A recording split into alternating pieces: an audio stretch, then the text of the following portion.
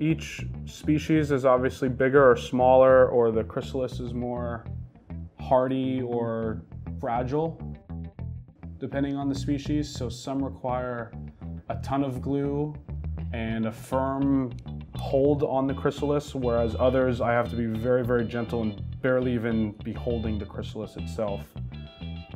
I'm kind of more just guiding it into the spot where I want to glue it. And these guys need a ton of glue because they're so heavy.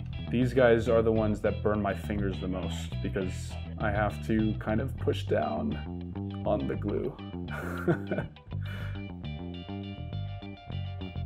This is a tough glue, this one. Sometimes it gets a little messy, and sometimes we get a lot of wiggle.